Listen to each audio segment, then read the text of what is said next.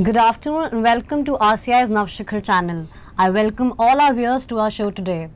Our today's topic of discussion is the role of various professionals like teachers, psychologists, social workers, etc. in mental retardation. And we have with us our expert today. She's a lecturer from NIMH, New Delhi, Dr. Usha Grover. Ma'am, thank you so much for joining us today.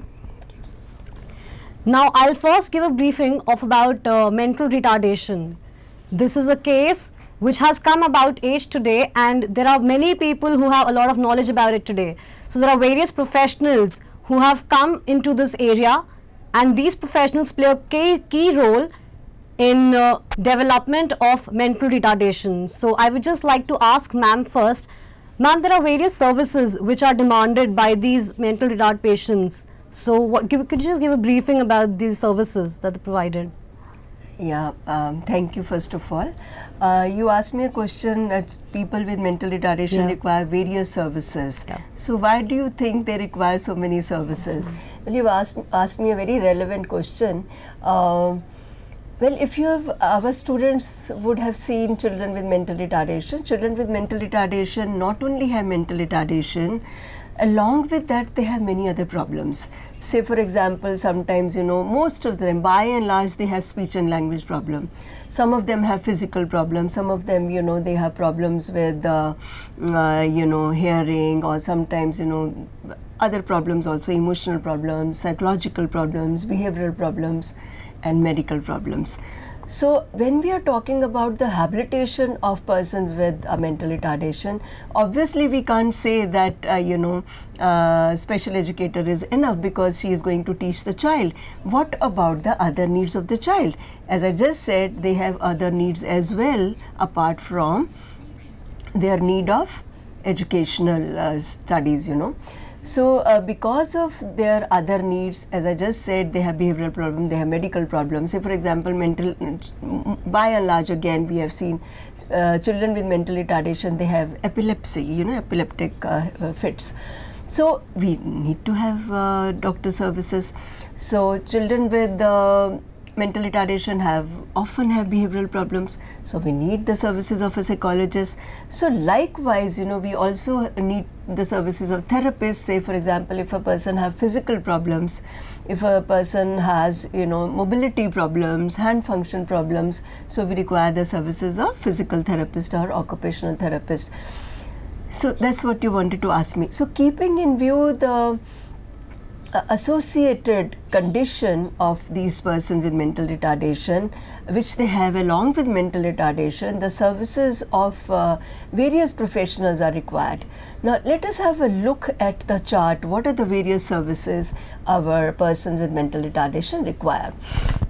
As you can see on the screen, there are many services persons with mental retardation require. First of all, they require early detection and intervention services. You can see on the screen, as you can see on the screen, there are services like early detection and intervention services. As the name suggests, how to intervene early. First of all, to detect a child with mental retardation, which only doctors, pediatricians can do it, and if at all they have detected, then how to provide intervention services. They require medical services if there is some medical problems. As I just said, any medical problem like you and I have, child is born and is having diarrhea problem or some fever or whatever medical problem that we need doctors. Psychological services, we need psychologists as the child grows, accepting the child by the parents that he has mental retardation is a tough thing. It's very tough. So therein the psychologists play a big role, how to make the parents accept that their child is having a problem. As you very well know, unless we accept the child's needs and unless we accept the child as he is, we are unable to provide him the services he requires. And next is that physical and occupational services. As I said, the child may have some problems either he's not able to sit properly, or when he's small he's having problem with his head control, or when he's old he's having problem with his hand function, or he's a problem with his gait, his mobility and other things. So for that we need the services of therapist. Either he's a PT, physiotherapist, or occupational therapist. We talk about it later when we're talking about the role of various professionals. Then we have speech and language hearing services. As I just said, most of our children with mental retardation have speech and language problem. So we do require services of an audiologist and speech therapist. That's what I was going to tell you, that they require services of various professionals. Then special education services. Education, what kind of education, what skills the child requires to live his life independently. So that's the role of a special educator, teaching the child with mental retardation all those skills which he requires in day-to-day life. Say for example, how to eat, how to read, how to write, things like that, which will be required to study and also to live his day-to-day life. The next, vocational services. As the child grows older, he finishes schools, obviously like you and I, we learn work, and then we are put in the world of work. You and I started working, but before they are put in the world of work, they need to be trained in some vocations. So what we call, vocational services. So they do require vocational services as well. Which vocation they should go in, what kind of vocation would be suited best for his ability. All those things, for all those things, the vocational services are required. Then services provided by the government. As we just said, it's a nation problem. Dealing with the children or looking after the person with mental retardation is our problem. It's a nation's problem.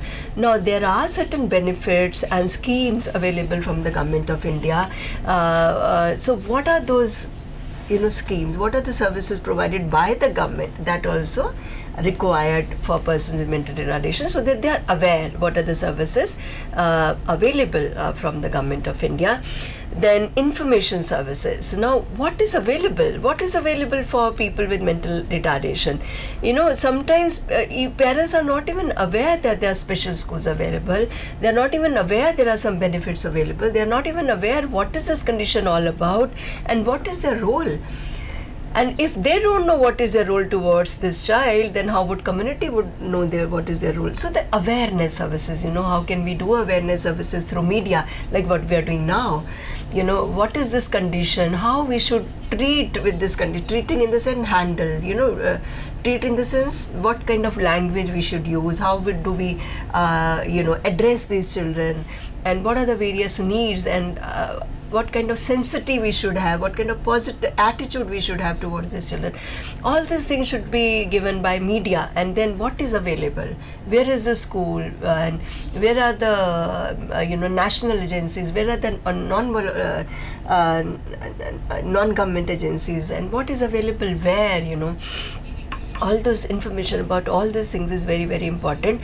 As I said, many of the people, not only parents, even the professionals, are not aware what all is available for persons with mental retardation. So that is why information service is also required. Community-based services, again, eventually we all know when the child is born in the community, and after we have taught him, after we have provided services according to the needs of the person, he is eventually going to be set in the community. He is eventually going to live in the community. So what are the various community services he would be requiring? That also is another service. Social work services, again, social work, like working with the families. We need people who can bridge the gap between the family and the services. Social workers who can give education to the community, tell them what is their role, again bringing a link between the community and people with mental retardation. And again, benefits are there, but how to help these people to avail those benefits, that's another. What are the various forms you have to fill in, where do you have to go and collect the form, all those nitty-gritty of all these things. So social workers are required to give that. Then recreational services. again, like any other person, persons with mental retardation also require services for their recreation, for their leisure time, because they are also human beings like you and I. So now, what are those services available? Can they use the same swimming pool? Can they use the same malls or PVRs, or and if at all they can use, are they disabled friendly? So can they use all those? So these are other services they require, and if they want to use, how they can do it. So these are the various services persons with mental retardation would require if you're talking about the habilitation and rehabilitation process for these children. Yeah. Ma'am, as you just talked about the families of these people, of these patients with mental retardation, ma'am, these families were found it's very difficult for them to cope up with these patients and with the societal pressures. So what exactly, and they have a very a lot of trust and faith in their doctors and their counselors. So how would you recommend the strategies for these families to cope up with the societal pressures and everything? Well, good question again. Now there is a procedure. First of all, as I just said, when the child is born, the parents go through various stages of acceptance. It's not that the child is born and the parents have accepted. There's a continuum of stages. First is shock, shock, denial, no. And then, again, search starts when they're a little bit okay, and then so many other things. And final stage is, acceptance. So what I'm saying is a continuum, it's a scale. Like they start with shocking, grieving, and all those things, denial, and like why it is me, all those things, hurt, pain, and everything. And finally they go to acceptance. And some of them are stuck in between. They never go to this end of acceptance. But it's a role, as I said, this is how we have to work with the families. We work with the families, like as I said, social worker and psychologist and all the professionals. They work with the families to help the parents, to help the family accept this child. Because unless, as I just said, whatever we do with the child, if the person has not been able to accept the child with his needs, whatever program they give is not going to be of any benefit, because they say it's not beneficial. Yeah. Why should we unnecessarily spend time for this child? So very good question you have asked. So and there are many coping mechanisms. There are a lot of research done on families and siblings, and if this is we have time, maybe we'll discuss about that later. But as I just said, all of us play a big role in talking with the in helping the families to accept the child with mental retardation. Yeah. So ma'am, now that you've told us about the families, the strategies that the families should follow, ma'am, another question is that ma'am, the various professionals, can you just describe the various type of professionals, the various that's what I'm going to talk about. So as you can see on the screen, we need to have the involvement of various professionals, and that's the need of the hour. You may think, generally people think that mental retardation, if the child is born with, if it is detected as early as that, they will go to a doctor, like doctor will take care of him. Fine, doctor will take care of the medical services, fine.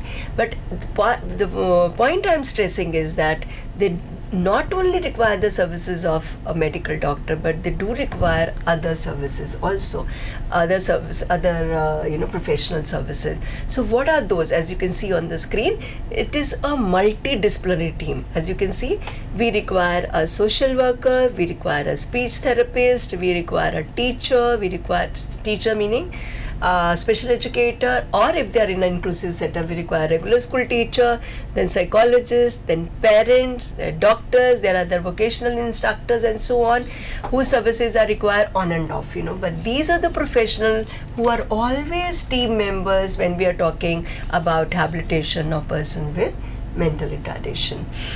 Okay, so now shall we go, as you just said, shall we discuss the role of each and every professional? Role of a psychologist.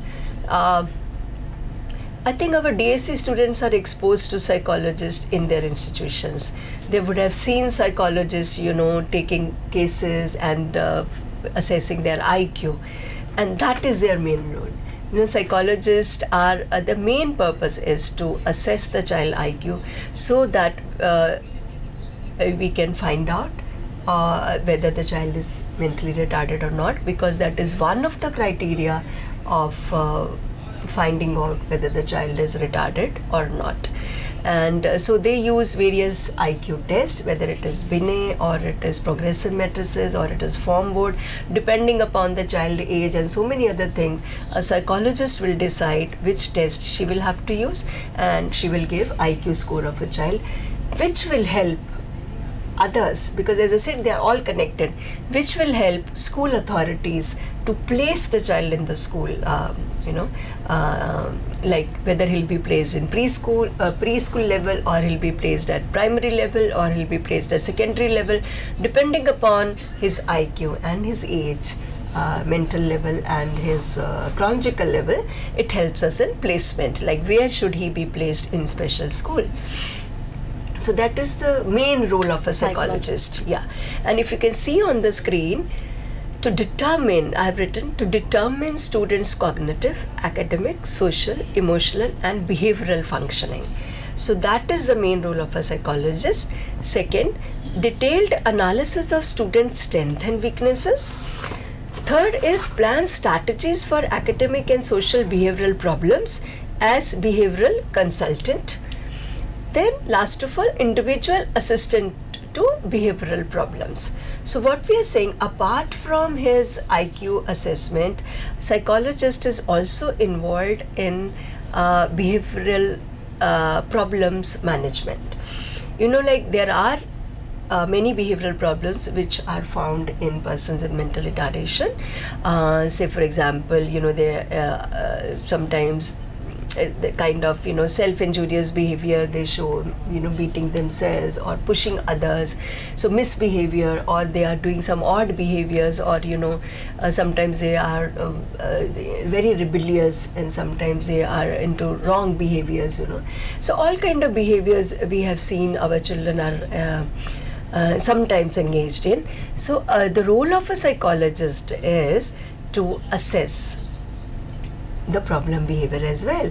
They not only assess the IQ level, but also to assess the problem behavior, and not only assess the behavior problem, but also after assessing the behavioral problem, give a management plan, like how to overcome this behavioral problem, either eliminate it or reduce it. Right? Say for example, if the problem is happening 5 times a day, so that either she will like to totally eliminate it or reduce the frequency. The frequency of happening it. Okay, so that is the role of a psychologist. And individual assistant, basically they are doing one-to-one problems. And now when they are working with the parents, obviously they work with the parents as well. Parents counseling, students counseling, that is also a role of a psychologist. Yeah, we'll go to... As you just spoke about psychologists and counseling, the parents, they generally tend not to accept the children have got disability. So when do you think is the ideal time for them to go to counseling? When do you think they should go for counseling? Okay, very good question. Again, for accepting the child, we have counseling. Yeah. We have counseling sessions arranged for the parents. Like sometimes we feel our training is of no use. Whatever we are doing with the child is not being carried home because parents are not willing to accept it. They are not agreeing with us, and they don't have a strong belief that whatever we are doing will help the child. On the contrary, they feel whatever we are doing is of no use. So that means they have not accepted the child's strengths and weaknesses. So here comes the role of a psychologist to make him aware positively. It's not just the limitations, they're also the strengths of a child. So it is up to the psychologist to use her counseling skills to make them aware well. Some children run very fast, some children run very slow, but the child who's running slow is very good in computers. The child who runs very fast is not good in computer. So we all vary in our strengths and weaknesses. So this child is not able to do the academics that fast or that efficiently as compared to other children, but he has this strength, of doing working on computers, or this strength of working art and craft, or singing or working on an instrument. So this is how, you know, what kind of strategy, what kind of counseling techniques they will use is up to the psychologist. But as you said, the very good question, that unless, as I said, the first priority, the first task of a psychologist and all of us is towards accepting the child. As I said, otherwise whatever program you are doing with the child is of no value, because unless I have belief, unless I accept, I'm just doing it. And then whatever we are doing is not carried over at home because they are not at that level. So it's going waste. Yeah. So that is the role of a psychologist. It's their role to help the parents to accept. But as you said, it's not an easy job. Yeah. It's not really an easy job. We have to give many sessions, and there are still very many parents who are still fixated. As I said, they never come to that stage, but gradually, sometimes mother accepts, but father doesn't accept. Then we have to bring in father, but sometimes father is not even willing to come. So there are a lot of facets. Then the psychologist has to adopt another techniques. So it's not easy, but there are solutions. Yeah. Okay. Have I answered your question? Yes, ma'am, completely. Okay. Oh, sorry. Okay, then we come to role of a special educator. Now, so after the psychologist has given us the IQ level of a child, as I said, we will place the child. Now, there are various levels in the school, keeping in view the child's chronological age and his mental age. The levels are pre-primary, primary, like we say pre-primary, primary, secondary, pre-vocational and vocational. And there are other classes, primary A and pre-vocational B and primary B also. So now, keeping in view the IQ of a child and his chronological age, the child is placed in various classes. Now in the classes are manned by a special educator. So in other words, a special educator will have special students with mental retardation for whole day. That means she is looking after these children. There are almost 7 to 10 children in one class, and special educator's responsibility is to coordinate the services of various professionals, but she is the coordinator who will coordinate all the services whatever are required by a child and give those services.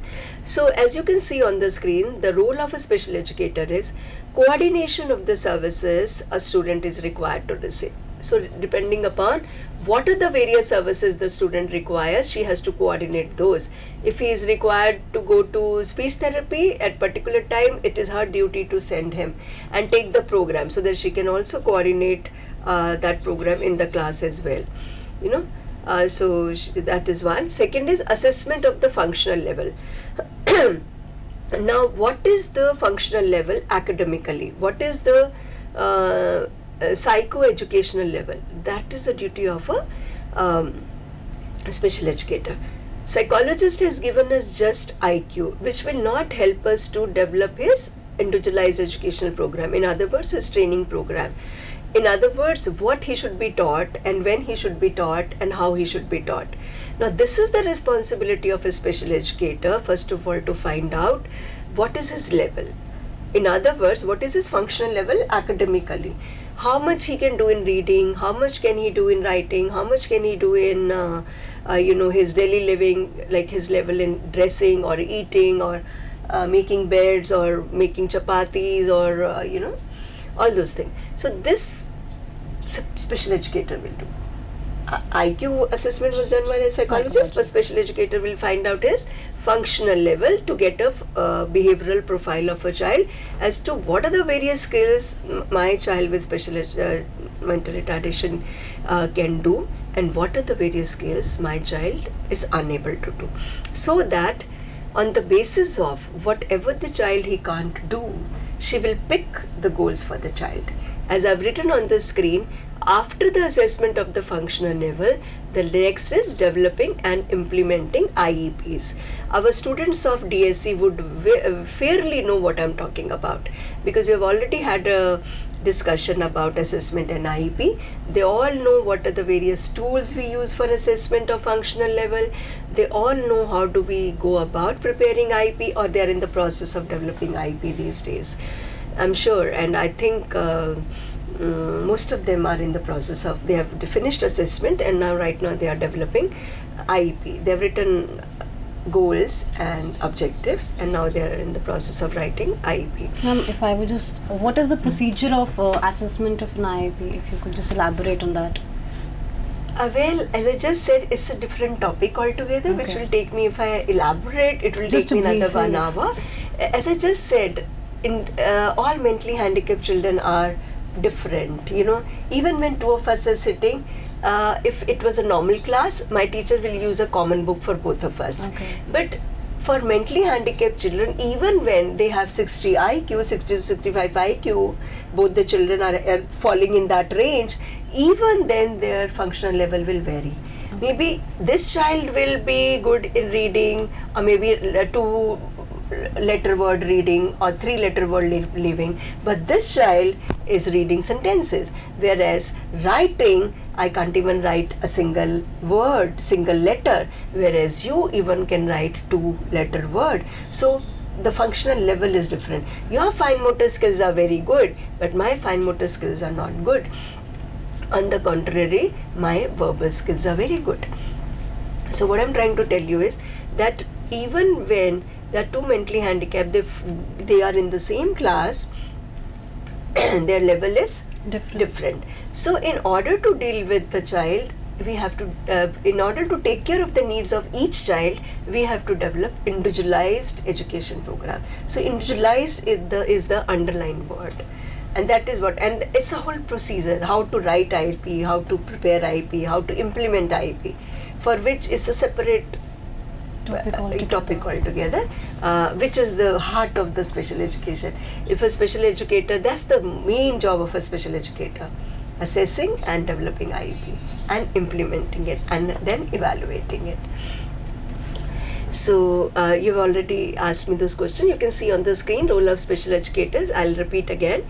Coordination of various services. As I said, the child will require many services. A special educator will jot down those services, what a student would require, and coordinate those services with other professionals. Second is assessment of the functional level. As I just said, it is her responsibility to develop a functional profile, behavioral profile. Then second is developing his individualized educational program.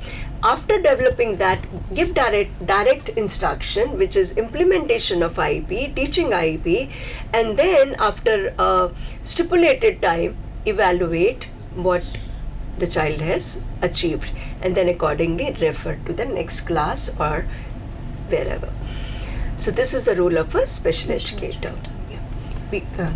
Now, what about the other professionals that are involved? Yeah, I'm coming to that. Let's talk about the next professional. But before I go on to that, as I said, special educator play a pivotal role. She is, although she is just one professional, but she has to coordinate. That is her main job, to provide with other professionals. To coordinate with other professionals. So what we have found while working with people with mental retardation, we have found a special educator has to be a very, very responsible person. And what we found, there are certain qualities which we feel should be there in a special educator, and I would like to list those. And in order to make it easy and interesting, we have analyzed the word special, so that our students can remember, so that they can remember what all qualities I should have as a special educator. As I said, she is a person who is keeping the child for the maximum hours of the school. Most of the time the child stays with the special educator. The child goes to specialist only for a brief period when they are going for other therapies. So what are those qualities? As you can see on the screen, I have analyzed special. So S means sincere. Special educator has to be sincere. Yeah. And sincere meaning, we all know, sincerity. She has to work with sincerity. P means pleasing personality. Why I say that? Pleasing personality meaning she should be smiling, she should be approachable, not that the way the teachers are frowning and why you have done this, why you have not done that. Then E means empathy. breaking. So she should be empathetic. Empathetic. Yeah, not sympathetic. Empathetic. Empathetic. What is the difference? Sympathetic is when you're sympathizing, having pity for someone. Exactly. But empathetic is when you're understanding the problem and then... Exactly. Don't sympathize. Oh, just because he's this, I have to teach. No, this is right. Understand, this is how we understand. Put yourself in his shoe. This is how we understand and this is how I have to teach. That is empathy. Okay? And the next is, you have to be creative. Okay? What is creative meaning? Now, as I said, and all our students know the characteristics of persons with mental retardation. And one of the characteristics is they are very lethargic, they are not interested in studies, you know, they will forget soon, they will lose their concentration. So what we have to do is that, you know, teach the same thing over and over and over again. In other words, they require repetition all the time. Now, if we keep repeating the same thing again and again in the same manner, what will happen? Our students will get bored and nobody will learn. Yeah, as it is, they're not willing to learn, and if you don't make your teaching interesting, they will not learn. So what we say, a teacher has to be very, very creative. Same idea should be taught in 10 different ways, and that is the requirement of a good special educator. Okay. So ma'am, till now we've spoken about the various services that are demanded by the mental retardation patients and the various professionals that are involved and the families and the coping strategies which the families have to use with their children who've got the problem of mental retardation. Then we spoke about the psychologists and the counselors and special educators, and we were just discussing about how the qualities, what are the qualities that a special educator should have. So we will continue with this, but now it's time for a short break, so we'll see you after that. Yeah, you're doing very well. This is Aparna.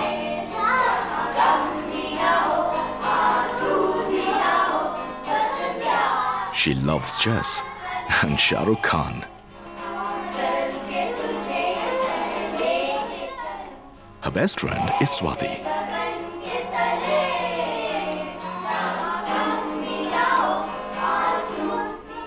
She also has visual impairment.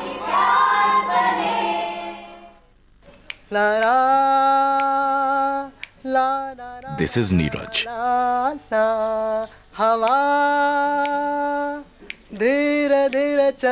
He plays many instruments.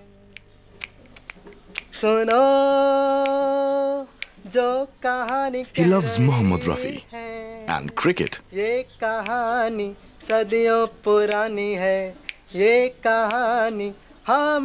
He also uses crutches for mobility.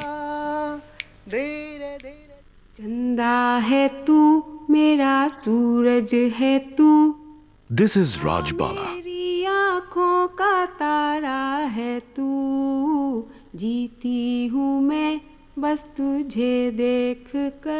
With her husband and daughter.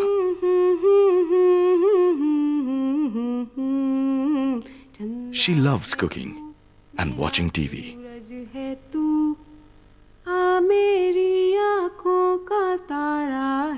She also has cerebral palsy.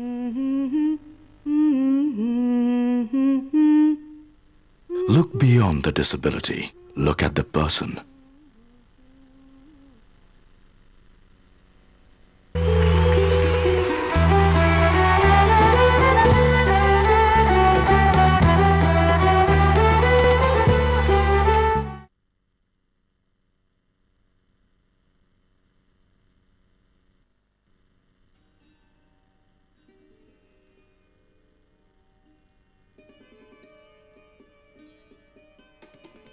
Autism एक व्यापक विकासात्मक विकलांगता है जिसके लक्षण जीवन के प्रथम 3 वर्ष में ही दिखाई पड़ते हैं, जैसे असंगत खेल, असमान स्थूल एवं सूक्ष्म गामक क्रियाएं, शाब्दिक संकेतों पर अभिव्यक्ति न देना, देखो ओपन योर आईज, ओपन करो, ओपन करके ओपन, नियमित कार्यक्रम परिवर्तन का विरोध करना एवं अवलोकनीय शारीरिक उच्च स्तरीय या निम्न स्तरीय क्रियाकलाप। UNCRPD 2007 सेक्शन 1 ऑफ आर्टिकल 4 निशक्तता के क्षेत्र में कार्यरत प्रोफेशनल के प्रशिक्षण पर महत्व देता है। ऑटिज्म के क्षेत्र में सरकारी एवं गैर सरकारी संस्थाएं कार्यरत हैं, जो भारतीय पुनर्वास परिषद द्वारा पंजीकृत हैं।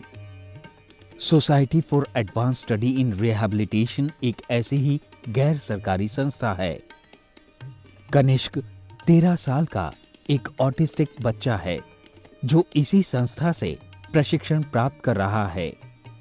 असंगत क्रियाएं, कार्यकलापों में निरस्ता,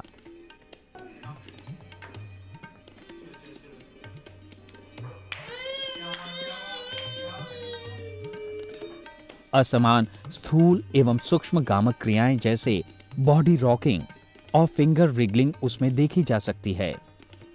उसे मैचिंग और पेस्टिंग, पॉइंटिंग जैसी क्रियाएं सिखाई जाती हैं। Very good. Glass, where is the glass? जो खाली बैग है। Glass, very. कप को टच करो जल्दी से। कप को, where is the cup? Very good. Cup में क्या करता है कनिष्क? टी पीता है। चलो glass, where is the glass? Very good. चलो बाउल की तरह, बाउल बाउल जल्दी से टच करो बाउल को। Very good. बाउल में क्या करता है कनिष्क? तथा साथ ही साथ रोजमर्रा की आवश्यकताएं जैसे खाना, पीना, कपड़े पहनना,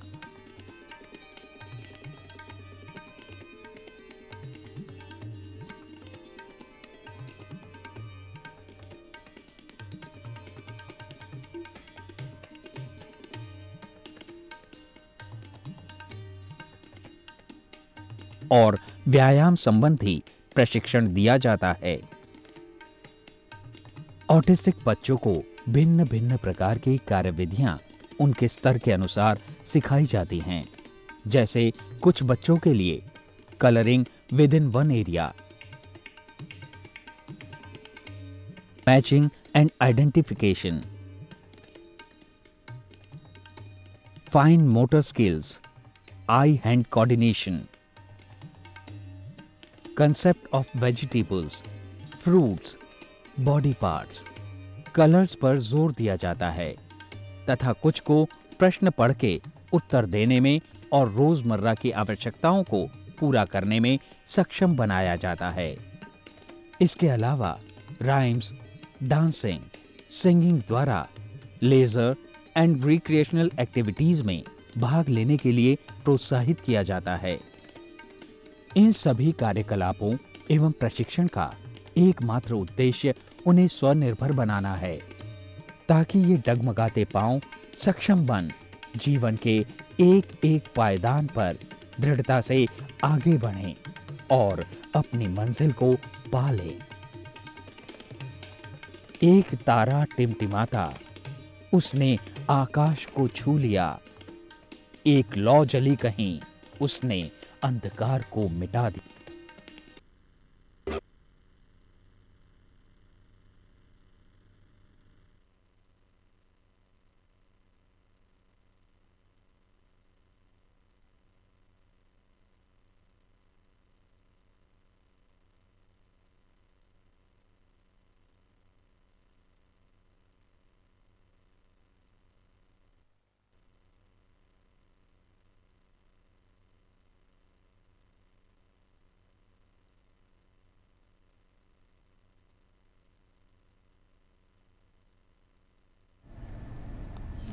Welcome back after a break.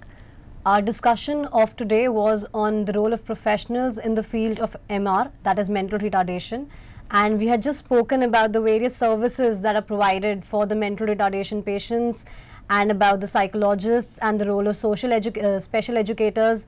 So we were just discussing about the special educators. Ma'am, what are the other qualities that are essential of the special educators? So yeah, as you can see on the screen, you know, I've listed as I said, I've analyzed special and I've listed the qualities of a special educator, which we have found are very, very important. There are many others also, but these are the least required. You know, I think everybody should have these qualities. As I said, special, you can see on the screen, S means sincere, P means pleasing personality, and E means empathy. She should be empathetic. Means creative, I means intelligent, A means attitude, attitude as in positive attitude, L means laborious. So, as I just said, a special educator should have pleasing personality. She is working with children who are already not very keen to learn. And if you are always frowning and screaming and shouting and not, pleasant with these children, I think they will not learn from you. That's the case with all the teachers and children, but more so with the children with special education because of their characteristics. So I think a teacher should always be smiling and should always be accessible, should always be ready to help the children. And as I said, intelligent I mean that teacher को सारी knowledge होनी चाहिए, क्योंकि हर बंदा special educator नहीं बन सकता है. There are specialized ways of teaching children with mental retardation, which a teacher learns only after going through a course in special education. तो कहने का मतलब ये है कि so only unless they undergo that course, they do not imbibe those skills and competencies which are required for a special educator. So knowledge. So when I say that they should be intelligent, I mean to say they should have the knowledge of the field. And teaching mentally handicapped children is as scientific, as methodical as teaching other children. It's not that you can teach anything through these children, you can teach any way you feel like to these children. It's not like that. There are set ways of assessment, standardized ways of teaching, standardized ways of recording. So there are ways of doing things which a special educator should know before dealing. What we have seen in various schools, that anybody they say that teaching children with mental retardation is so easy, anybody can teach. So I'll go, I'm free, I would like to give my free services.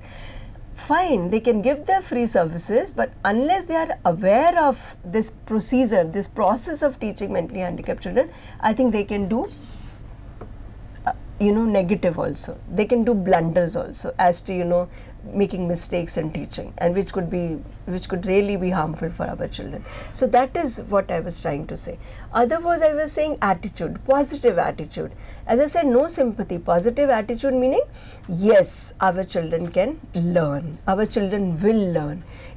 Positive attitude. Some people think पढ़ना पढ़ाना तो इन्होंने कुछ है नहीं, तो यही कर लो, इतना ही काफ़ी है, यही कर लो. So unless I have a positive attitude, I have a positive belief that yes, they can, they will not. So I should have the attitude, yes, they can, only then they will.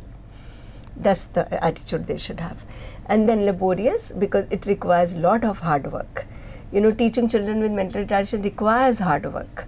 And you have to prepare their teaching learning material, you have to, sometimes they have behavioral problems, maybe you have to run after them. Sometimes, they are kind of dirty in the classroom, they do, they pass in the classroom, so you have to clean them, do all kind of things, take them out. So it is a lot of hard work, and we should be prepared to do that. So that means to come into this field and to be a special educator, one has to be not only sincere but also have a good personality, a positive attitude, and the approach has to be right. Exact. Positive attitude is a must. Okay. Unless you have positive attitude, whatever you are, there are principals, very knowledgeable, eminent personalities, but if you don't have positive attitude towards people with disability, I don't think you can do any work. You have to be first convinced that whatever we do will be of some help to these children, because studies have revealed that if whatever little we do with our children with disability, it helps in improvement. Studies have revealed. Any little work is done by people. They could be expert, they could be parents, they could be the guardians, but whatever work is done, it helps the children to improve with their functioning and grow. Yeah. Okay. So basically it's just all about loving what you're doing and knowing what you're doing also, and enjoying the work that you're doing. Yeah, love is fine. We all should be love and being loved. Along with that, be firm. Love is not just whatever you are doing, I love it. No, you love it. You love your children, but you have to be firm. What we call it. No, don't punish, but be firm. Assertive. Yeah. Okay. Ma'am, what about the role of doctors Okay, we'll come to that now. Now, again, as I said, we all work in teams, you know, the various professionals which are required. Now, doctors have their own role in the habilitation process of persons with mental retardation. In fact, the first person where a child goes is the doctor. So, what are doctors supposed to do? First of all, help the parents identify whether the child is having a disability or not. As you can see on the screen, I'll read out what are the responsibilities of a doctor and then I'll explain. Role of a doctor: medical examination and assessment, and after doing that, prescribing medicine for the complaints given by the patients. It could be any complaint, it could be anything, you know, fever or stomachache or diarrhea or fever, and but it could be other complaints as well, which I'll come to you later. Medical counseling, you know, and then providing early intervention services along with other team members, very, very important. If the child is diagnosed at a very early stage that he has some disability, doctor plays a big role. Doctor plays a big role in the sense, first of all, he will help the parents to diagnose what is the disability, and second is referring him to the correct place for you know, getting those services. So this is the role of a doctor. Now, if I can say that in various places where sometimes we have seen parents coming to us and telling us that when they come at the age of 10, when the child is at, you know, 10 years old, and we say the child is Down syndrome, didn't you know about it? He said, no, जहाँ पे हम थे हमें किसी doctor ने बताया नहीं. So, you know, that's what I'm saying. People always go to, parents always go to a doctor whenever they feel something is different or something is deviating from other children. They go to a doctor. So it is the role of a doctor to give them the correct advice, to give them the correct direction. Like, I feel this is the problem with the child and this is what he requires. You need to go to this person for this services and this person for that. So making correct referrals, and sometimes doctor is also involved in doing genetic counseling, which is very, very important. If in a family they found that they are having disabled children in a row, so they, I mean, first was disabled and second was also disabled, then obviously the doctor will say they have to go in for genetic counseling, like if there's something in the family which the child is acquiring, so then genetic counseling is required. There are some tests done whether they can go on with the next pregnancy or not. So that is the main role of a doctor. Medical counseling, as I just said. Then providing early intervention, very, very important. Doctor's role is very, very important. Then, you know, also, as you said, I don't know whether you have heard about, there's a condition called cretinism, which is a thyroid deficiency, and it can be cured if it is detected early, you know. So it is up to a doctor. If they can detect this and it is treated, then the child will not be mentally retarded. But if it is not treated, then the child may become mentally retarded. So it is up to the doctors how to do that. So his role is very, very important. And as I just said, all of us, you and I also, whenever we have a complaint, whenever we have some problem, first thing we think is doctor. So it is the responsibility of a doctor to tell them that it is now I have diagnosed, now the role is more of a rehabilitation worker, rehabilitation professional. It could be a social worker, it could be a special educator, it could be a therapist. So it is his duty to direct them to the correct place. So that means since the doctors have the first step, the first role. Yeah, because pediatrician, as soon as the child is born, the child is seen by pediatrician. And as soon as the parents detect that there's something that's not, you know, something that's different, not they right, go to a doctor. They go to a doctor. And it's very important for the doctor to play the right intervention and the right counselors. Exactly. Because if it is, the direction is not given proper, then obviously the parents would be misled. And that time which is so important, you know, is wasted somewhere else. And you also mentioned a very important point that it may be genetic.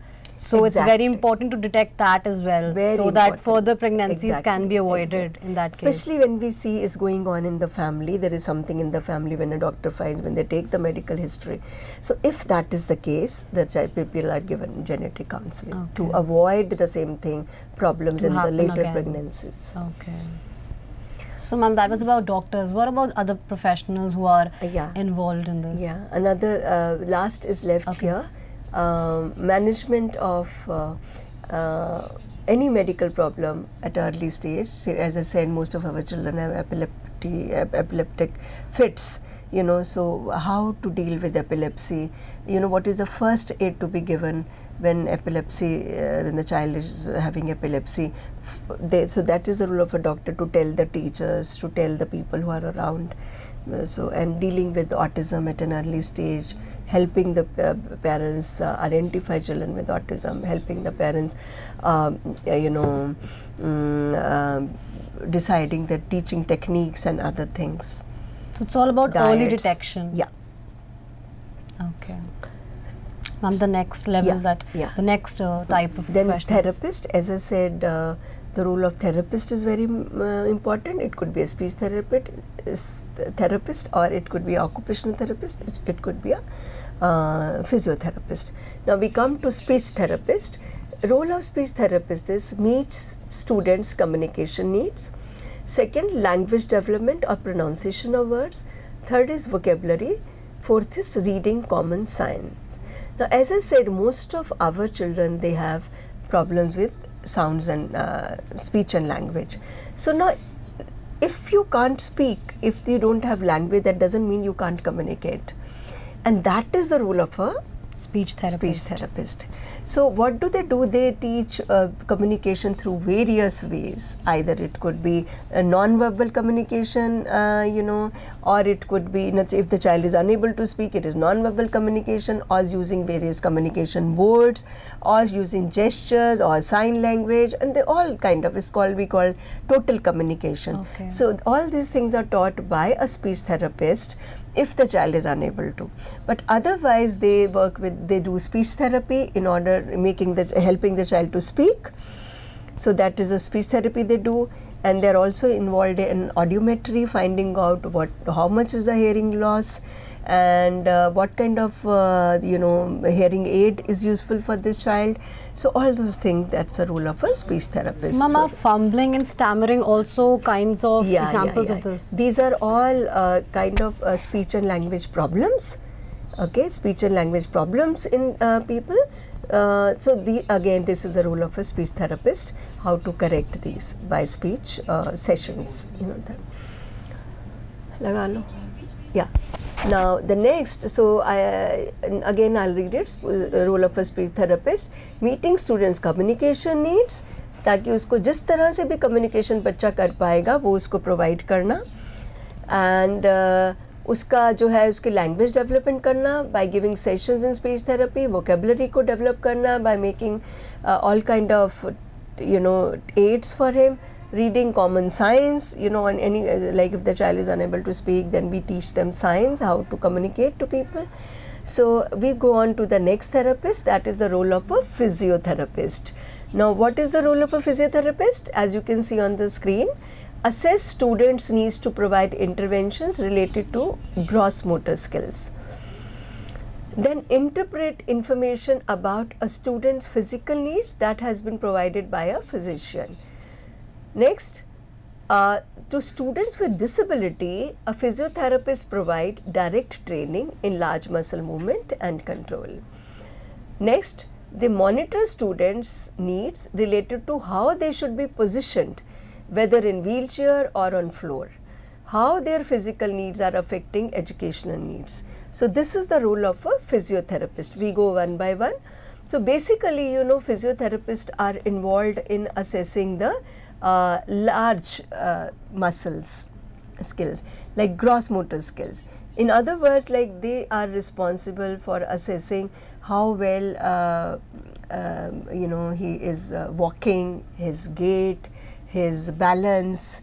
He's working on these things, eye-hand coordination, all those things. If the child is having a problem, muscle power, if the child is having problem in holding a pen, muscles are weak, so providing help in strengthening, toning of his muscles and all those things. So that is the role of a physiotherapist. Why he does all that is so that he can make use of the classroom teaching. So all these problems doesn't interfere in his learning problem. He provides some kind of support, some kind of help in form of exercise or whatever, extra support or extra adapted equipment. So the role is that the child is able to अपनी class में जो है वो to be as normal as the other kids as he can be. Yeah, he can make maximum benefit of the classroom teaching. ये मकसद हमारा ये है. सो I think and then obviously हर बच्चे को असेस करना, देखना कि उसको कोई फिज़िकल प्रॉब्लम तो नहीं है जो उसकी लर्निंग को इंटरफेयर कर रही है. तो अक्सर ऑन एंड ऑफ फिजियोथेरेपिस्ट जो है उनकी असेस करते रहते हैं उनकी फ़िज़िकल नीड्स को, और करते रहते हैं कि वो क्या प्रॉब्लम है क्या नहीं प्रॉब्लम है. That's what they keep doing. So that means we just discussed about the therapists, that is the speech therapist, who emphasize on not just speech communication but total communication. Exactly. That words are not the only mode of communication. There are other modes as well. Yes. And then the physiotherapists who emphasize on how the muscular activities, large muscles and everything can be controlled and helped so that it's beneficial for the child. Because आपको पता है positioning in space, spatial concepts, unless the child is maintaining his balance में ही problem है तो फिर बाकी चीज़ें कैसे होंगी. तो ये सब काम जो है ये फिजियोथेरेपिस्ट देखता है. आई हैंड कोऑर्डिनेशन नहीं होगा तो बाकी पढ़ाई लिखाई कैसी होगी. Okay. So that means till now we have discussed about the various services that are provided for the mental retardation patients, the various professionals that are involved in this development process, the special educators, the psychologists, the speech therapists as well as the physiotherapists. We'll move ahead with the other professionals, but now it's time for a short break, so see you after the break.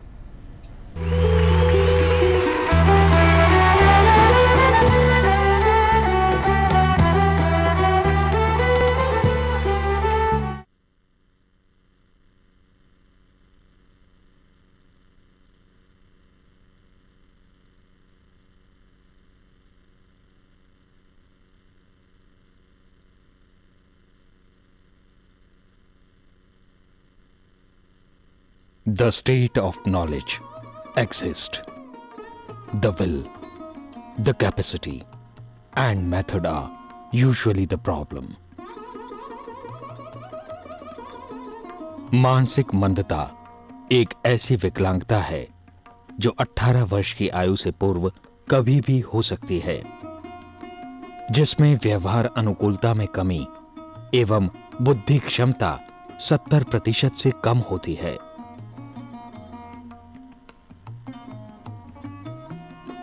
Alone we can do so little. Together we can do so much. भारतीय पुनर्वास परिषद द्वारा देश भर में पंजीकृत केंद्र इस बात को प्रमाणित करते हैं. NIMH प्रादेशिक केंद्र नई दिल्ली एक ऐसा ही केंद्र है जहां छात्रों को प्रशिक्षण दिया जाता है.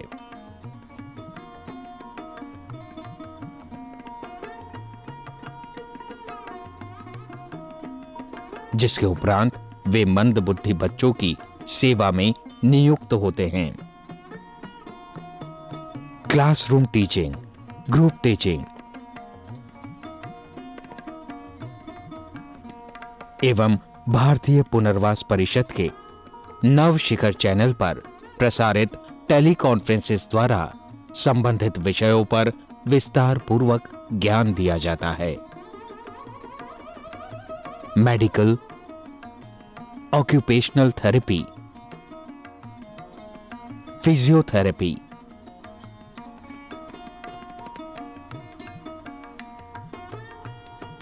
स्पीच थेरेपी,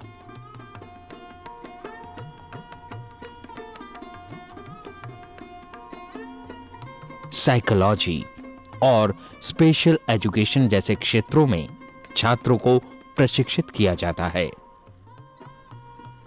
प्रयोगात्मक अनुभव एवं अभ्यास के लिए टीचर ट्रेनिंग प्रोग्राम के उपरांत छात्रों को मंदबुद्धि बच्चों के साथ कक्षाओं में नियुक्त किया जाता है और इंडिविजुअलाइज्ड एजुकेशन प्लान का भी आधार बनाया जाता है, जिससे वे संपूर्ण शिक्षा एवं चिकित्सा शैली को समझ सकें।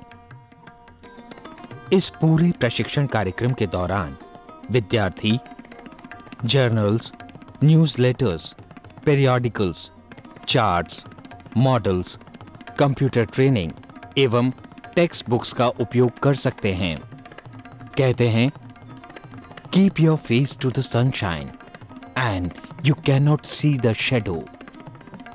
इसी बात को ध्यान में रखते हुए विद्यार्थियों को सरकारी एवं गैर सरकारी संस्थाओं में नियुक्त किया जाता है, जहां वे मंदबुद्धि बच्चों के लिए निरीक्षण, प्रशिक्षण एवं अनुसंधान का दायित्व संभालते हैं। और इसके पश्चात ये विद्यार्थी इस प्रशिक्षण का उपयोग मंदबुद्धि बच्चों के सामाजिक एवं शैक्षणिक उत्थान एवं विकास में करते हैं और एक लक्ष्य की ओर आगे बढ़ते हैं। और फिर लक्ष्य कितना ही दूर हो, फासला नजरों का धोखा भी तो हो सकता है। वो मिले या ना मिले, हाथ बढ़ाकर देखो।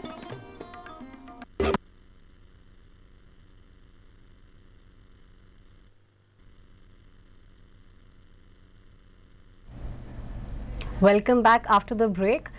We were discussing about the role of professionals in mental retardation.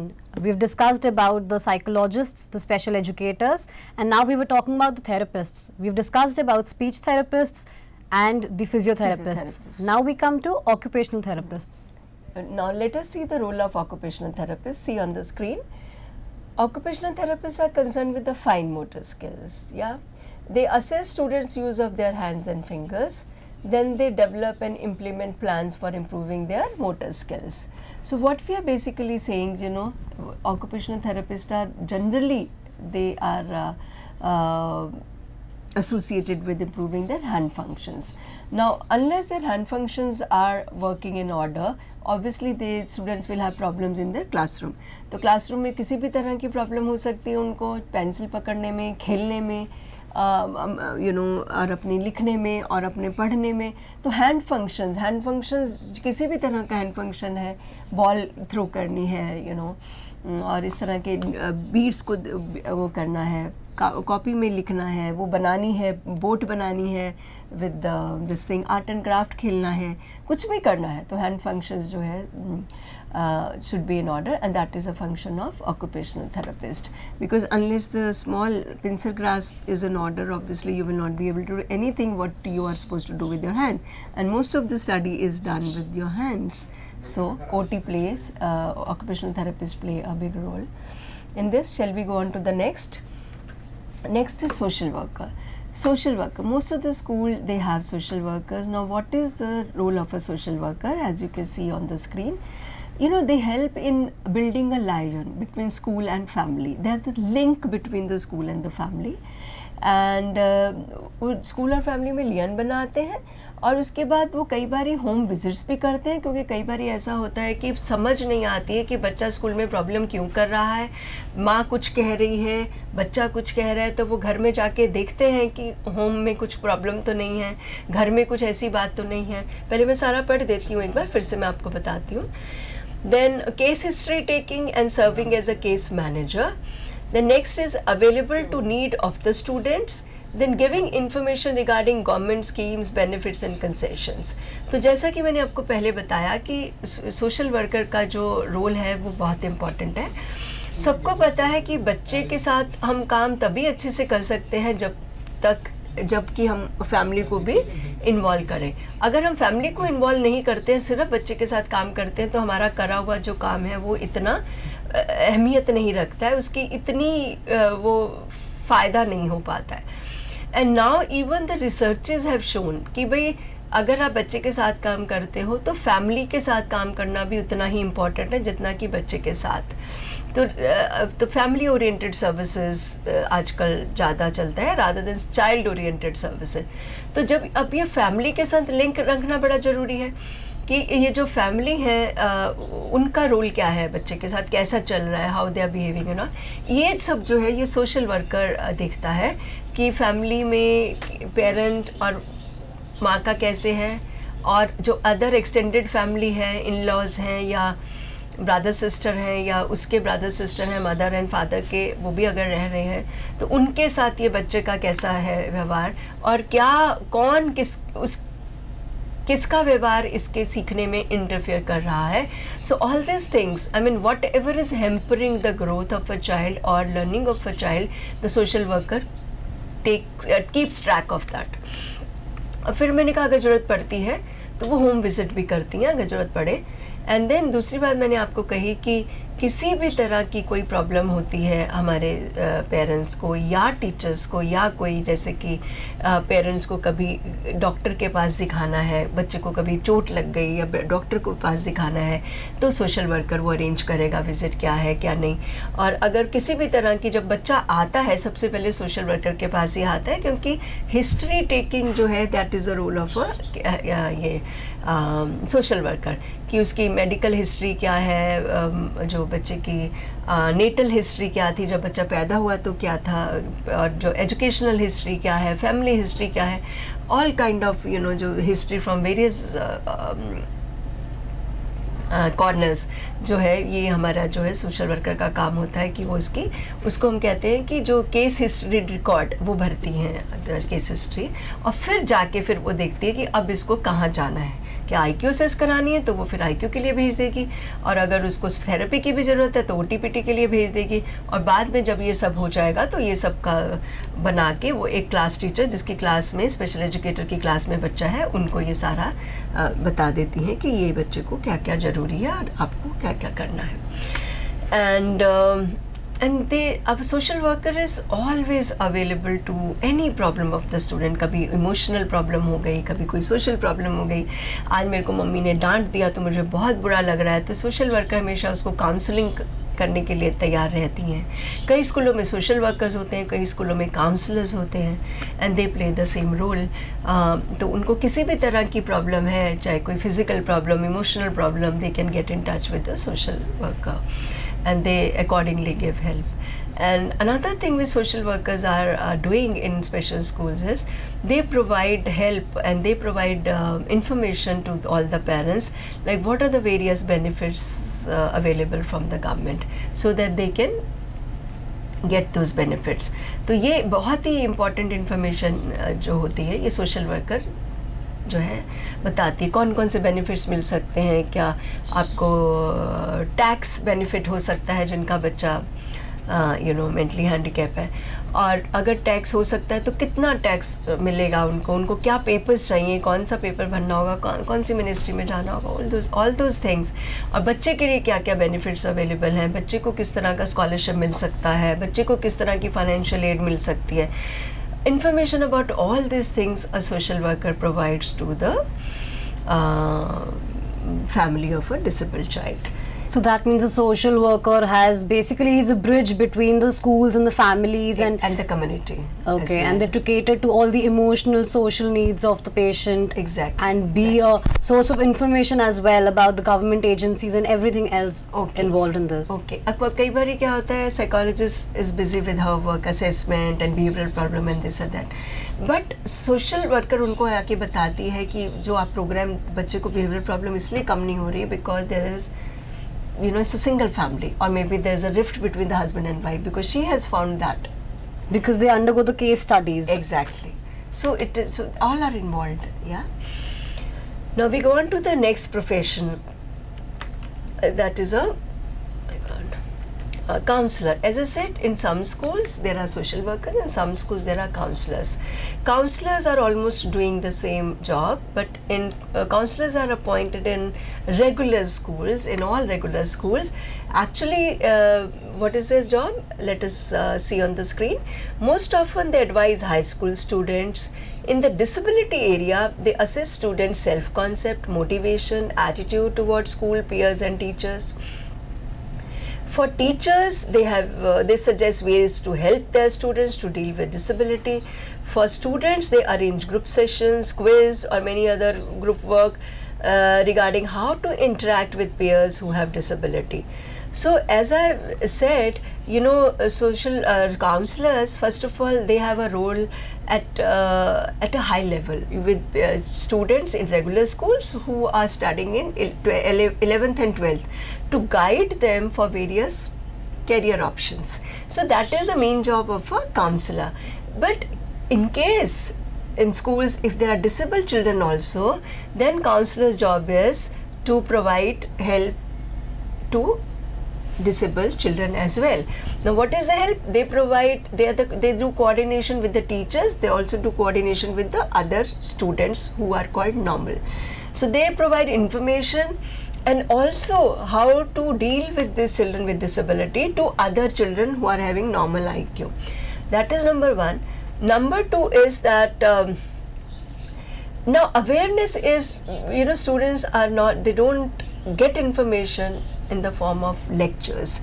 Now counselors, they arrange group work, group sessions, you know, quiz, and the quiz will be on a topic like, what do you think we should show empathy, sympathy or empathy towards people with mental retardation. So have a quiz on this. So some people will talk for it, some people will talk against it.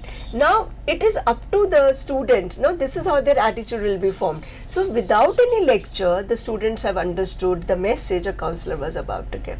So this is the role of a counselor, you know, making aware other people in their peers, their, you know, teachers, like what are the needs of these children and how they should behave towards these children. Ma'am, so we just have a question from one of our viewers. Okay. So can we take that question? Okay.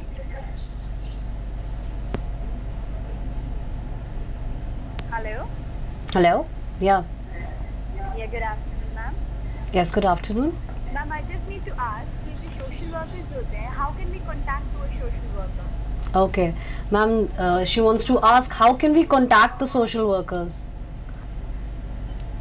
Probably she's trying to ask that what is the source of reaching out to the social workers, or where exactly to look out for them. Okay, actually in all the schools social workers are there. Okay. But if they don't have one, so they must be having a counselor, or somebody in the school would have been given this kind of responsibility. Okay, I hope the question has been answered. This is up to the schools. In most of the schools they have, and if they don't, then obviously they are missing on these things. Okay. Yeah. So basically we should look out to the schools and go and inquire at the schools that what are the numbers and the details of the social workers. Yeah. Okay. Most of the schools appoint either a social worker or a counselor. Alright. Shall we go on to the next professional? That is the role of a vocational instructor. Let's see on the screen what we have to say about vocational instructor. They are responsible for job identification, placement and follow-up. Second, for training in vocations after assessing the aptitude and interest of the client. Next, programming for persons with mental retardation in the various vocations they are interested in. Then vocational counseling. So what we are trying to say is, after the child has turned 16, now all of us, when we turn 16, we are out of the school and we are looking for a vocation, or we are going for higher education. So in case of our children, after 16, 17 or 18, we say now the child, they have been given pre-vocational training, and now the child is ready to work in the world of work. Now here comes the role of a vocational counselor.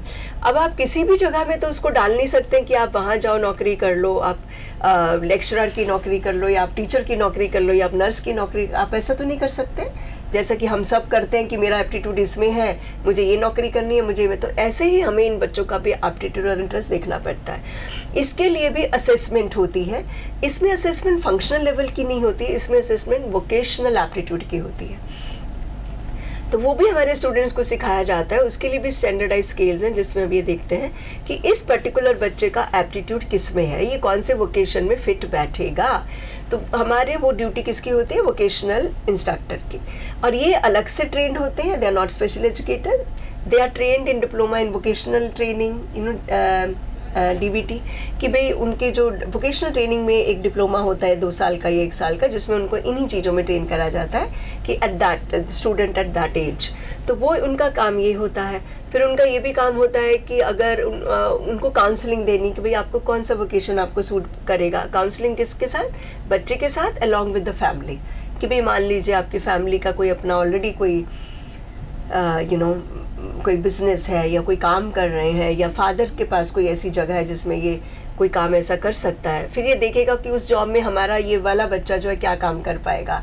से for example if you have a factory, तो क्या ये बच्चा कोई चीज़ों को लाके entry कर पाएगा, कोई चीज़ आ रही है तो एंट्री करना काम है, या कोई चीज़ उठा के कहीं पे रख देगा, या नट्स एंड बोल्ट्स, या कुछ धोएगा, क्लीन करेगा, what ever. If is working in a doctor's clinic, then may be what kind of work will he be doing, whether it is cleaning the utensil या क्लीनिंग द क्लिनिक, तो ये depend करता है। ये सब क्या कौन करेगा? वोकेशनल इंस्ट्रक्टर करेगा। और फिर जब उसको पता चल जाएगा कि वो काम कर सकता है, तो उसके लिए वो प्रोग्राम भी बनाएगा ताकि वो इसमें इस काम को उसको ट्रेन कर सके before sending him to the world of work.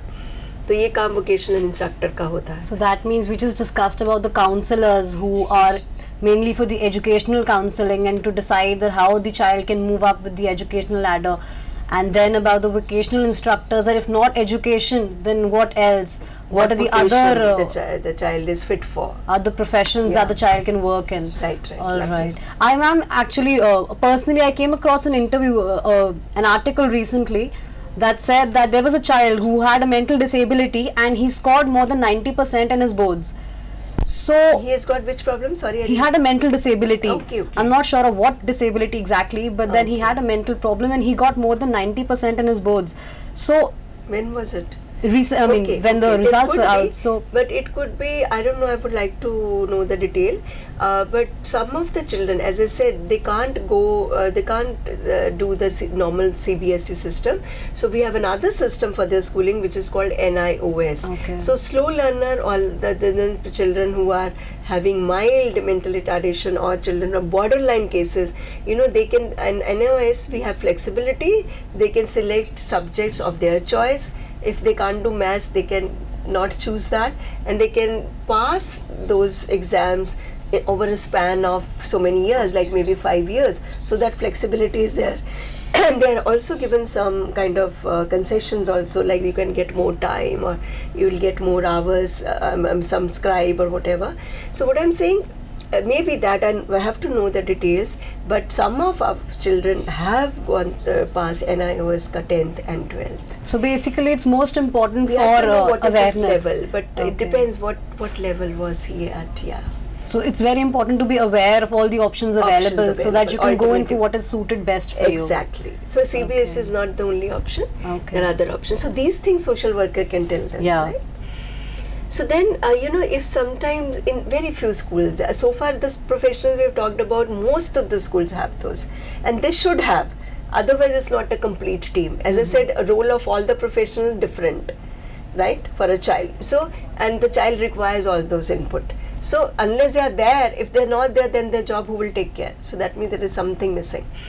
But in some cases, if there are people with visual impairment, so we have mobility specialists, we call, in order to train the people with visual disability impairment for mobility.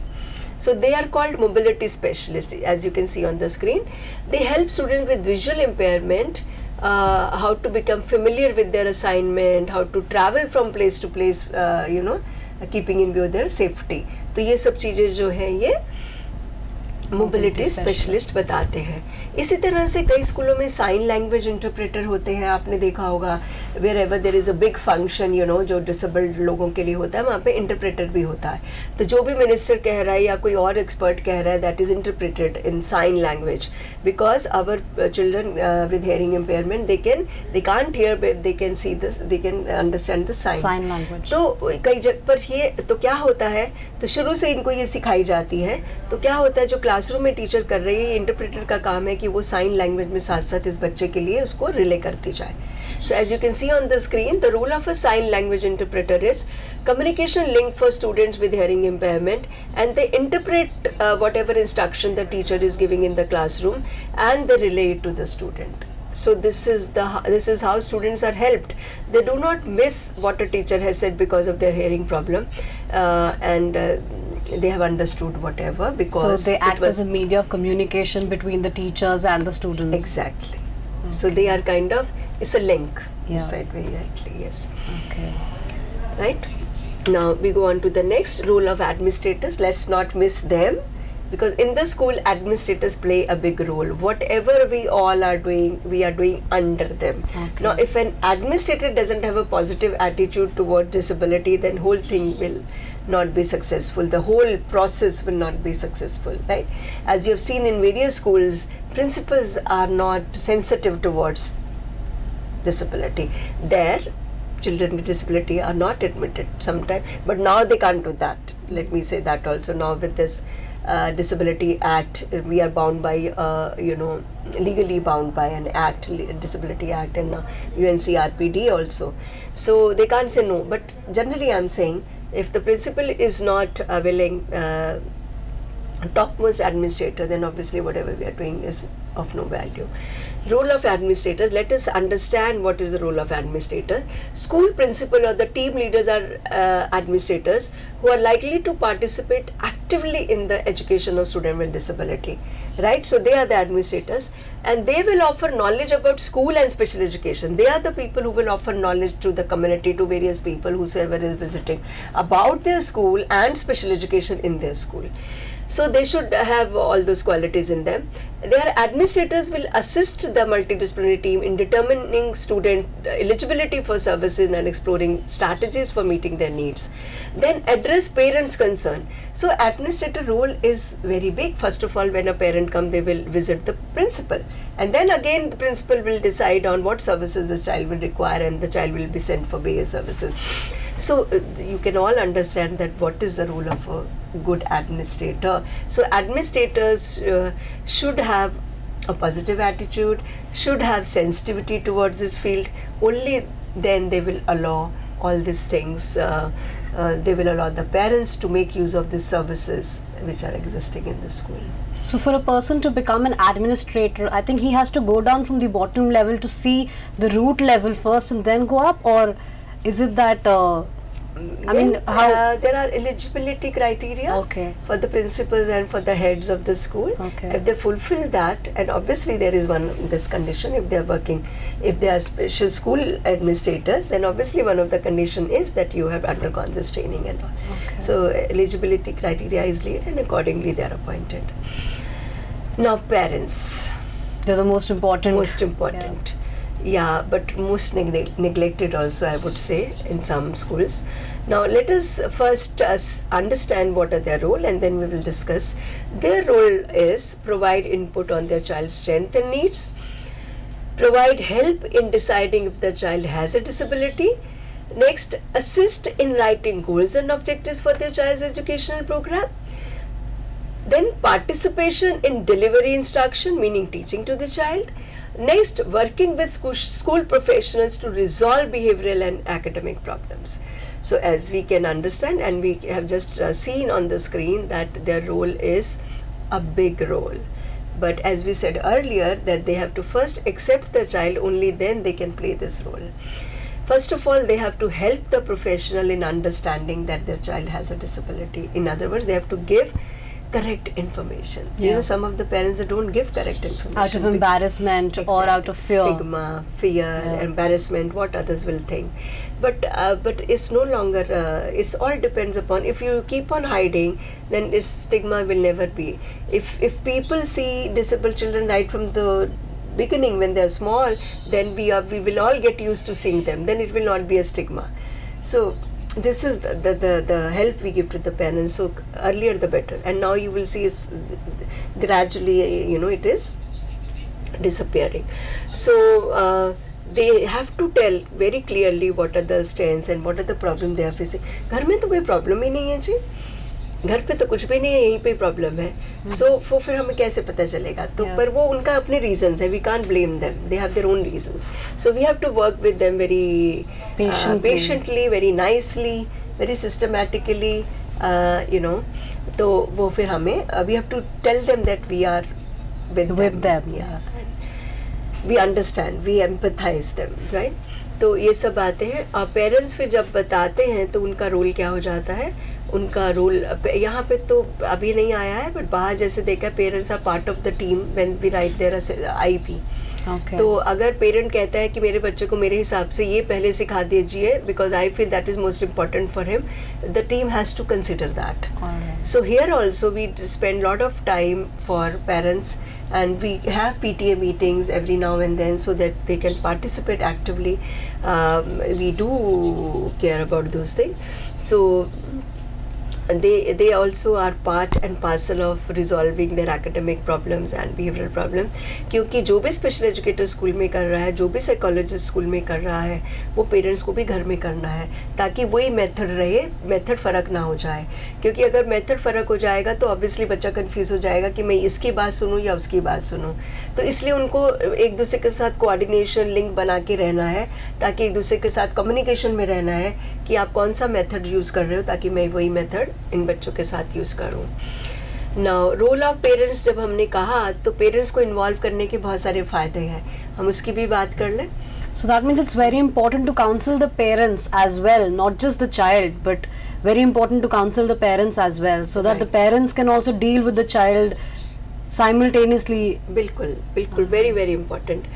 तो parents को involve करने के फ़ायदे बहुत है. नुकसान क्या है? बहुत कम है, पर फ़ायदे ज़्यादा है. Okay. राइट. हाँ, तो कौन कौन से फ़ायदे हैं? अब जो intervention programme can be carried home for further practice and supplementary teaching.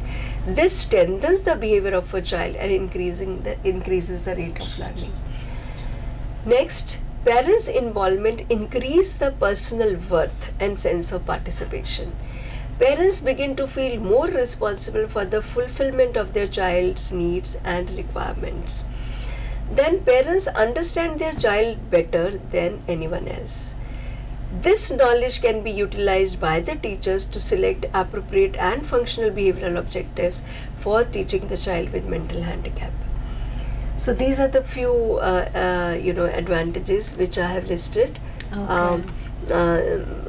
Working with the parents. जैसे कि मैंने बताया, सबसे बड़ी एडवांटेज ये है, बच्चा घर में ज़्यादा देर के लिए रहता है एज कम्पेयर टू outside, और मैं कहूँ सेम टाइम बिताता है. तो पेरेंट्स की भी उतनी ही रिस्पॉन्सिबिलिटी है जितनी की टीचर है. और दूसरी बात, एज आई जस्ट सेड, कि वो ट्रांसफ़र करते हैं लर्निंग घर से बाहर, और बाहर करेंगे मतलब स्कूल से घर और घर से बाहर.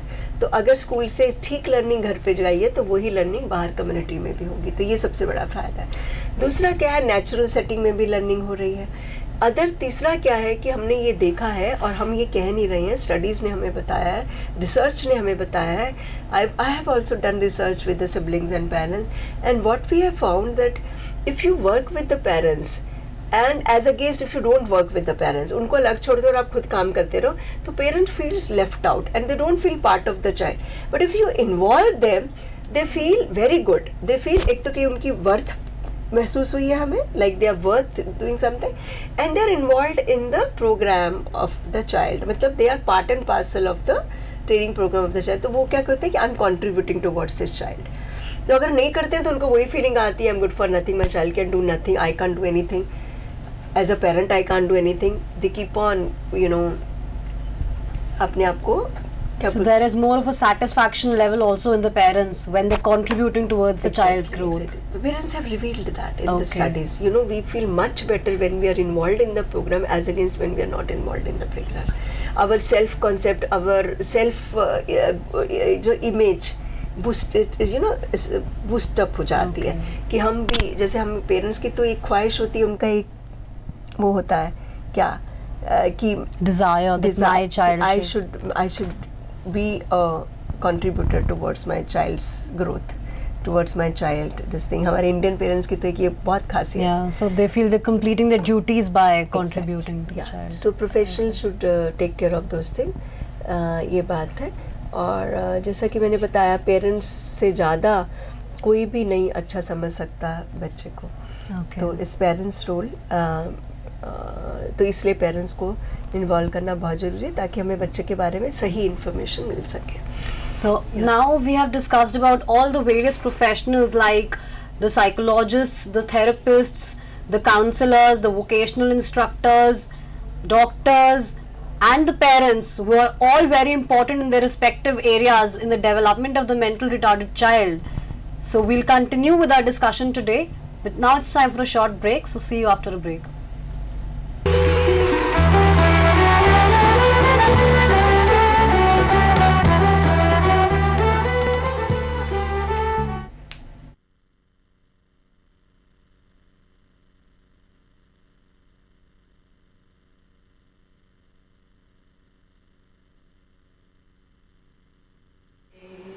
हम होंगे कामयाब, हम होंगे कामयाब, हम होंगे कामयाब एक दिन। ओ मन में है विश्वास, पूरा है विश्वास, हम होंगे कामयाब एक दिन। We shall overcome, we shall overcome, we shall overcome someday. Oh, deep in my heart, I do believe that we shall overcome someday. We shall overcome someday. We shall overcome someday.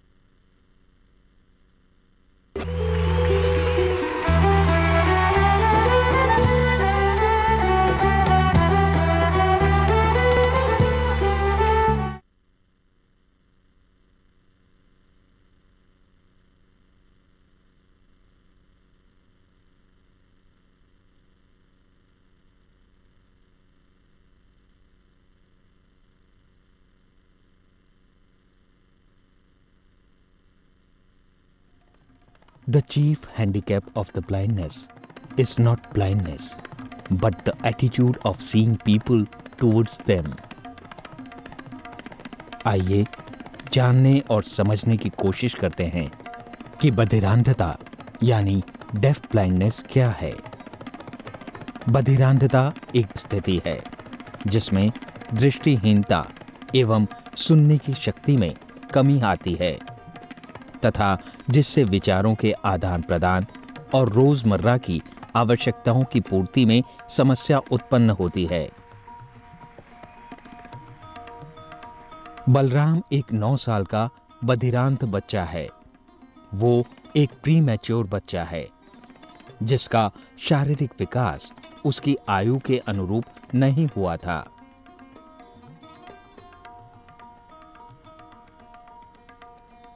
वो एक निम्न वर्गीय श्रेणी से संबंध रखता है तथा 5 साल से लगातार national association for blind Delhi के प्रशिक्षण कार्यक्रम से संलग्न है। इन 5 सालों के अंतर्गत उसे रोजमर्रा के कामों में, हलन चलन में, उसकी शैक्षणिक जरूरतों के अनुसार संप्रेषण द्वारा प्रशिक्षण दिया गया है जिससे वो इन सब क्रियाओं में स्वावलंबी बन सके। बलराम बिना किसी सहायता के चाकू से फलों को काट सकता है।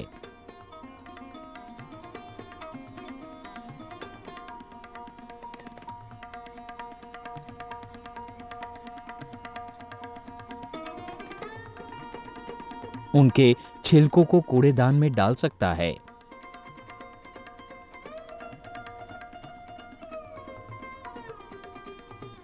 अपने बर्तनों को खुद साफ कर सकता है। उन्हें सही जगह पर रख सकता है।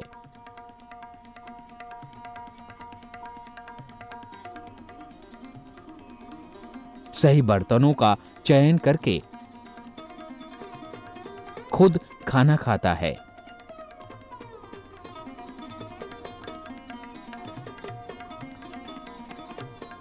एवं पानी की बोतल निकालकर पानी भी पीता है।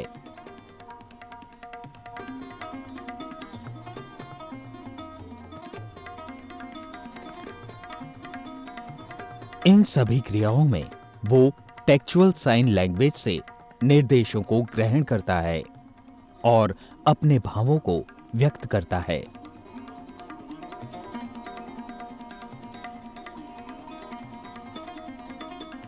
टेलर फ्रेम और ब्रेलर द्वारा गणित, पठन लेखन में भी प्रशिक्षण प्राप्त कर रहा है।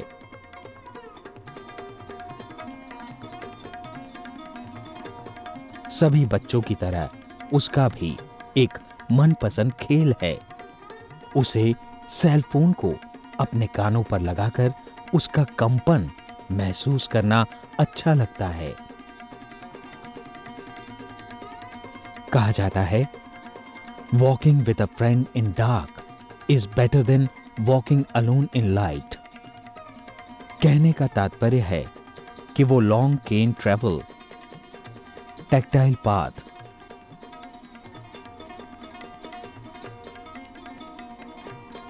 ट्रेलिंग और लैंडमार्क्स द्वारा हलन चलन में भी सक्षम है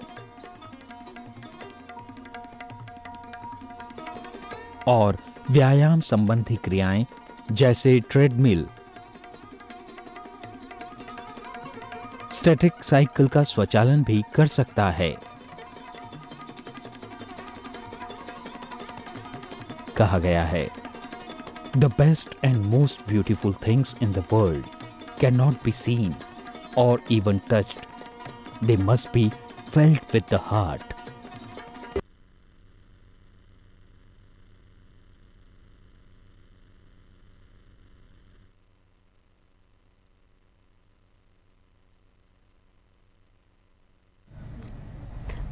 Welcome back after the break. Our discussion of today was about the role of professionals in the development of mental retardation. So now we were discussing about the role of the parents. They are always wanting to contribute towards the growth of their children. So ma'am, what about the role of teachers towards the parents? Exactly, that's what I wanted to tell you, that even teachers have a great role towards parents. So let us first of all see what is the teacher's role towards parents. As you can see on the screen, they impart information about the child's condition, explain the nature, causes and management techniques for children with mental handicap, help them develop right attitude toward their child with mental handicap, elaborate the role of parents in the training and rehabilitation of these children, make plans and programs for teaching appropriate behaviors to the child at home. As you can see on the screen, it is self-explanatory. Teachers also have a great role towards parents. First of all, they have to encourage the parents to participate in the training program of their child. Second, they also have to involve in everything. Not that sometimes what happens, teachers decide on their own what is required for their child and they start teaching what is required for the child. So parents always feel that they are not part and parcel of the school program. So teachers should always take care that parents को वो बुला के या phone पे बताए कि मैं ये पढ़ा रही हूँ और ऐसा आपने भी घर में पढ़ाना है. और दूसरी बात, उनको जो है बताना चाहिए हमेशा कि कॉजेज़ क्या होते हैं, मेंटल रिटार्डेशन होती क्या है, इनके कैरेक्टरिस्टिक्स क्या होते हैं. ऐसा होगा तो आपको कोई चिंता की बात नहीं है. बच्चा ऐसे करेगा तो आपको चिंता की बात नहीं है. आपको बल्कि जानना है कि बच्चा ऐसे करेगा तो मुझे क्या करना है. और उनको ये भी बताना है कि बच्चे के लिए स्कूल में आना कितना ज़रूरी है, आपको स्कूल में आना कितना ज़रूरी है. ये सब बातें पेरेंट्स को बतानी पड़ेंगी. हम क्या पढ़ा रहे हैं, हम कैसे पढ़ा रहे हैं, और ये सब जो है उनको पेरेंट्स को बताना पड़ेगा. So that means it's very important for the parents and the teachers to be actively involved and participative with each other. बड़ा जरूरी Not just the child, but interaction amongst the teachers and parents is very important. बड़ा जरूरी है. तो अभी आपने जब हमने सुबह से जो डिस्कशन करी है, बहुत सारे प्रोफेशंस की बात करी है, राइट. प्रोफेशंस, बहुत सारे प्रोफेशनल्स इन्वॉल्व हैं in training the person with mental retardation. पर अभी आप जो बात कर रहे हो, अभी बीच बीच में हम जो ये बात कर रहे हैं, हम ये कह रहे हैं कि पेरेंट्स को टीचर के साथ इन्वॉल्वमेंट करनी है, साइकोलॉजिस्ट को टीचर्स के साथ इन्वॉल्वमेंट करनी है, डॉक्टर को सब सारों के साथ कोऑर्डिनेट करना है, सोशल वर्कर को सबके साथ कोऑर्डिनेट करना है, स्पेशल एजुकेशन को सबके साथ कोऑर्डिनेट करना है. हम बीच बीच में ये भी बातें कर रहे हैं. So what are we saying? What we are saying that it is not only necessary to have teamwork, it is not only necessary to have multi-professionals in a team. It is also important to have interdisciplinary team. In other words, it is also important to share the information with all these professionals so that we can work with the child in holistic manner.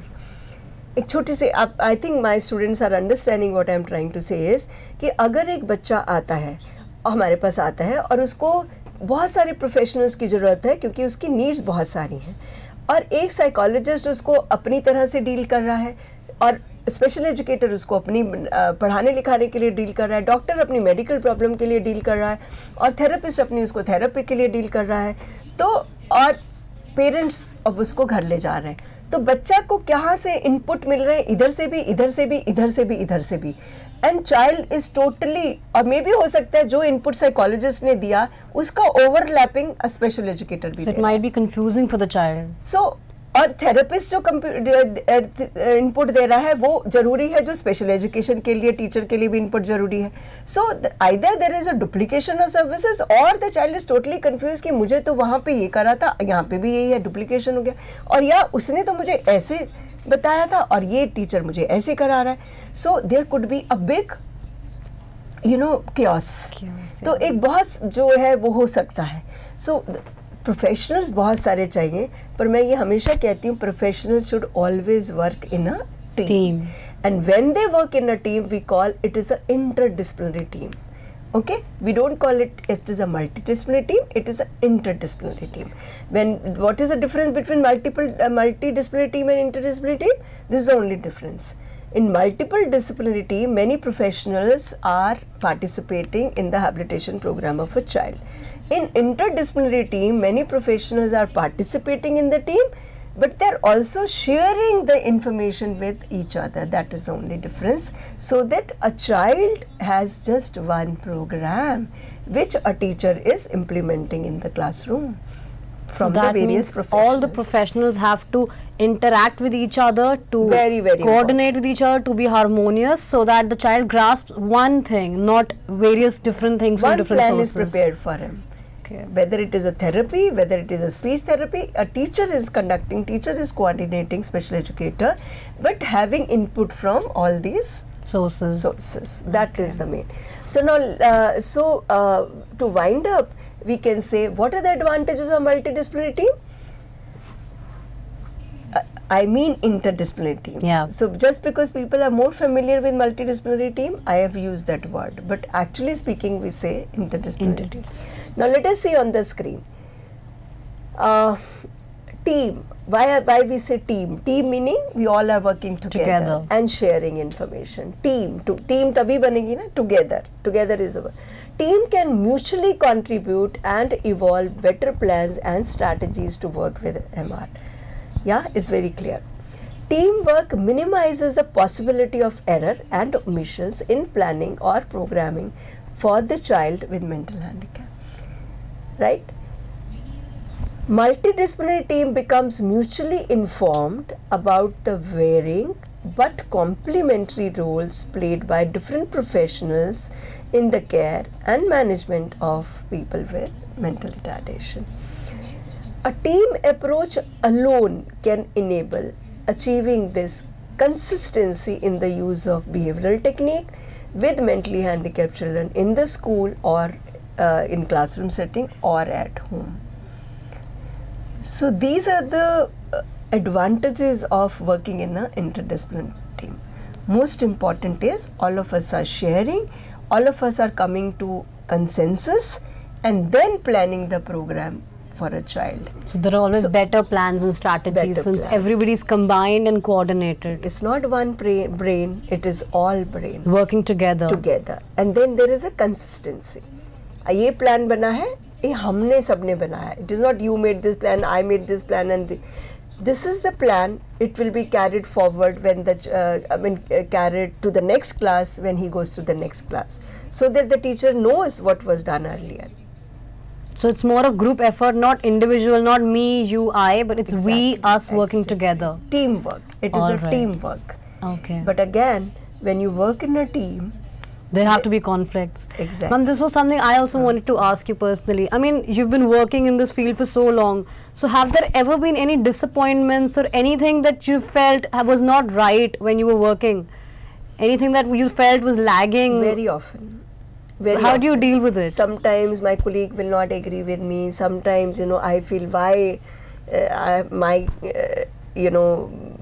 suggestion has not been taken up. But that's the advantages of a teamwork, you know.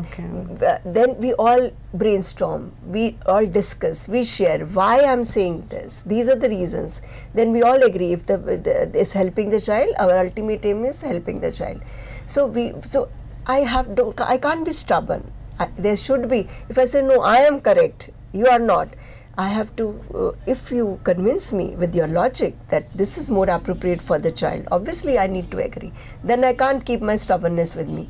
But we do have these problems all the time. But we also have the ability as a team member to sort those opinions. So very good question you have asked me. There are also points, or I would say there are various things which we have to keep in mind to have a good teamwork, to good you know, the qualities which a team requires to be a successful. So it's very important to keep the ego and prejudice aside when you're deciding and working for this purpose. Exactly. I will just show you qualities that facilitate better teamwork. This is the problem everywhere. But unless we have these qualities, our teamwork will not be successful. So what are those qualities? Just look at the screen. Number one is flexibility. Very, very important. All of us need to be flexible. वो कहते हैं ना, पत्थर की लकीर नहीं है कि जो एक बार कह दिया वो मिटेगी नहीं. और हम दिन में आपने देखा होगा कितनी बार बदलते हैं अपने आप को, बिकॉज दूसरे से फीडबैक मिली तो अपने आपने डिसीजन बदल दिया. आज बच्चे को ये कराना था, टाइम टेबल में ये था, ये नहीं कराया. पर अगर मैं कहूँ नहीं टाइम टेबल में था, कराना ही है, पर उससे बच्चे को प्रॉब्लम हो रही है. बच्चा physically not fit that day and you have made him do a physical exercise and he fainted. अब समझ रहे हो मेरी बात? फ्लेक्सिबिलिटी. सोशल वर्कर ने आपके ये बताया आके कि चाइल्ड इज वॉमिटिंग सुबह से, आप उसको ये नहीं करा, आपने कहा नहीं टाइम टेबल में है, फिजिकल का पीरियड है, होगा ही, and the child fainted. So you cannot be rigid with the child. You can never be rigid. So flexibility is very, very important that we all professionals should have, because it's a social field. Nothing is like 2 and 2 is 4. You understand? Yeah. So you have to be very, very careful. Sense of mutual respect. If you are saying something, I should consider it with respect. I may not take it because I have a reason. Then I should, with respect, I should tell you the reason why I'm not taking it, why I'm not following. So that is what is called mutual respect. Not that I know better than you. Then tolerance. You have to be tolerant towards your colleagues' behavior, towards the child's behavior, towards parents' behavior. We have to be tolerant. If I say, why are you shouting, why you are losing your temper, this, that, I mean, let us be tolerant. Nobody will behave like that unless there is a reason for that. So tolerance, willingness to share, very, very, very, very important.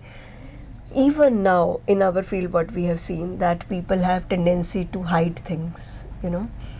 They will not, they feel it's a threat. If I tell the way I'm doing exercises, they will say, oh, it's not correct. But we feel, no, let us all sit together and see what is right, what is wrong. Let's not have that fear. And last of all, accept differences with our fellow professionals. That's part of it. We all are different, we think differently, but the best is coming to a consensus. That is the quality of a good team. Coming to a common consensus, that is.